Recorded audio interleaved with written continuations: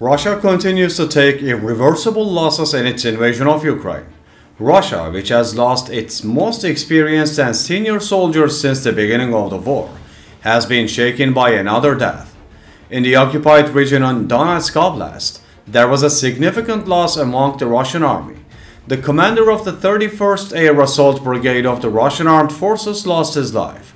Alexander Kondrashkin, commander of the Vostok Battalion fighting for the Donetsk militants, said on Telegram that Brigade Commander Andrei Dunai Kondrashkin had died. Kondrashkin's death further increased tensions in the region. Media sources stated that Kondrashkin participated in the Chechen wars. It is claimed that this experienced commander participated in at least 3 military conflicts. Kondrashkin's military background and experience make him an important figure in the region.